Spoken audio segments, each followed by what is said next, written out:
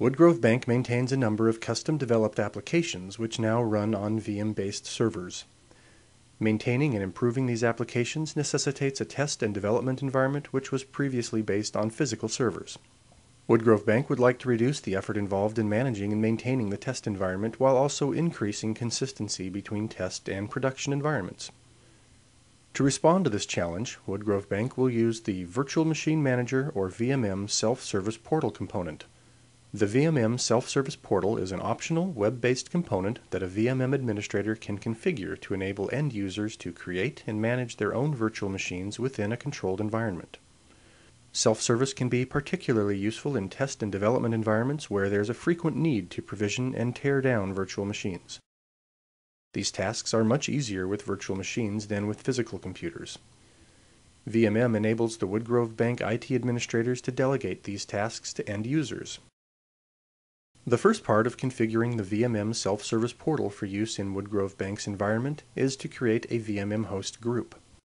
This host group will contain any Hyper-V hosts that can be used to place VMs created by self-service users. Here we can see how a VMM administrator creates policies to control self-service usage.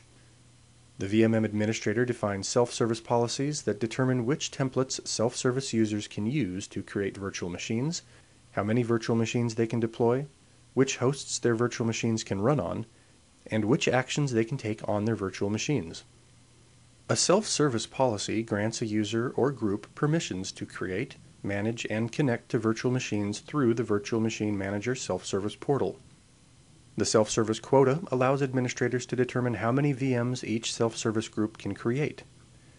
This feature of VMM gives self-service users flexibility in creating and configuring the VMs they need while allowing the Hyper-V administrator to prevent resource overallocation.